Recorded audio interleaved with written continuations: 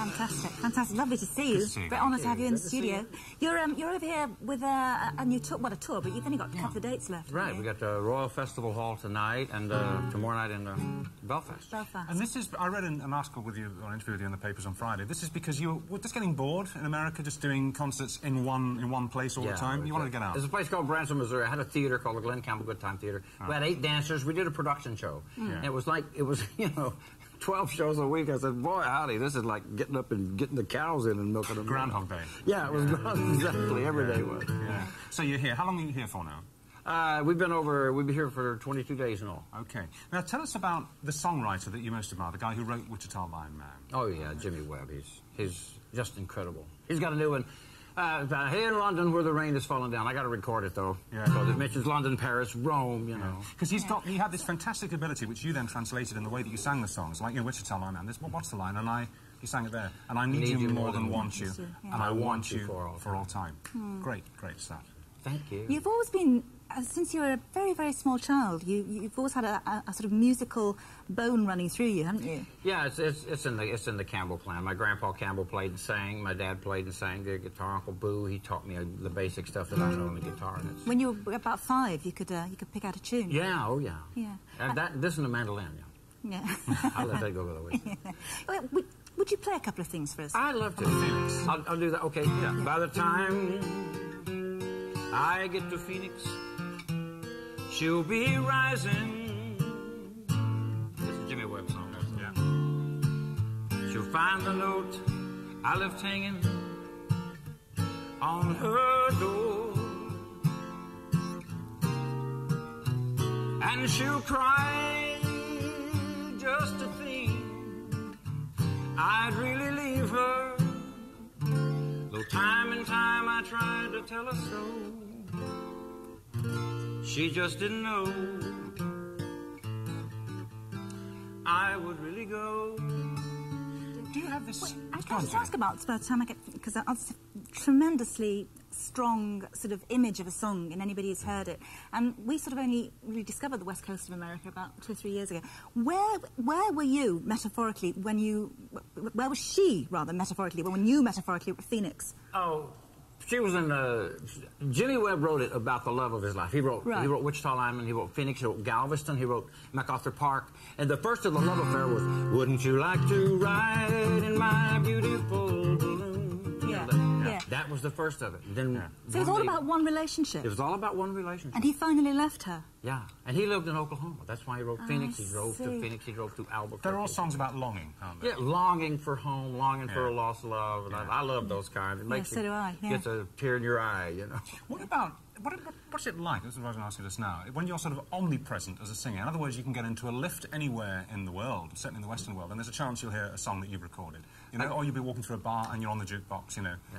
I mean, most of those songs you've sung are on every jukebox in every pub in every country in the Western world. It must be strange.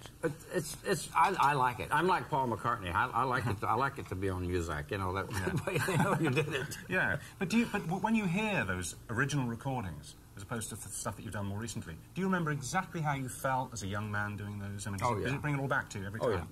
Definitely. It does. It strikes...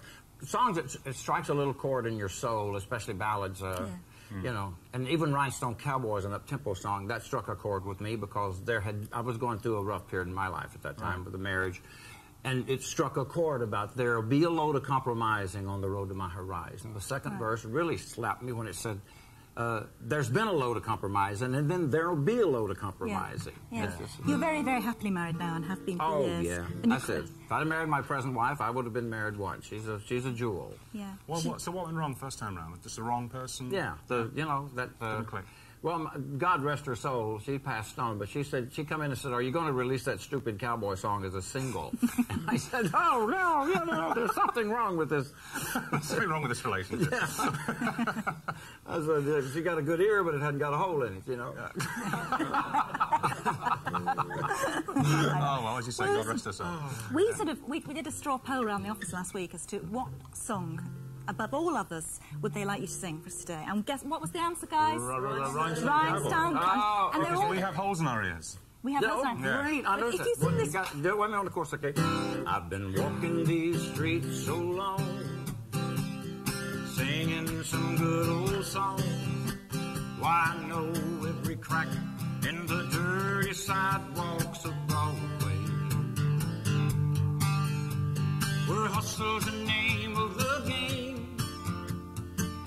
skies get washed away like the snow and the rain.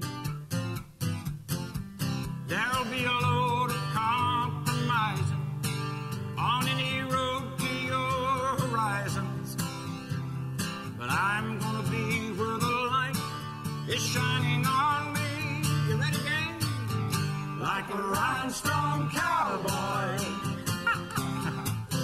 riding out on a horse in a star-spangled rodeo. Do it again. Like a rhinestone cowboy, yeah. Getting cards and letters from people I don't even know, and offers coming over the phone.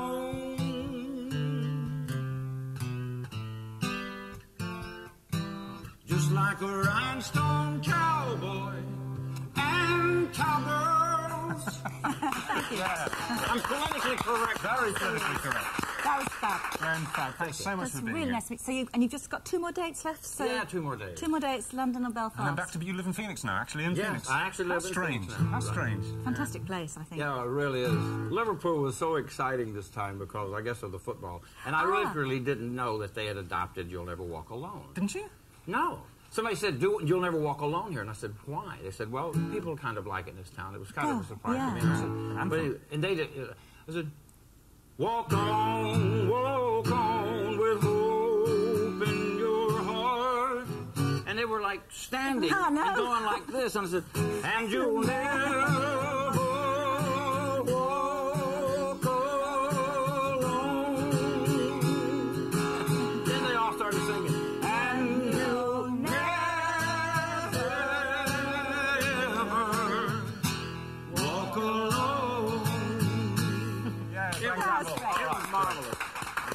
We all enjoyed that a lot. That was great. Thanks a lot. Good luck with the you very tour. much. Thank Great you, to see guys. I've really enjoyed your show because good. I've watched it in several different places. It's Oh, that's wonderful. nice. Thank you nice very of them. much. Good. That's really nice. We quite like you too. Right. A lot.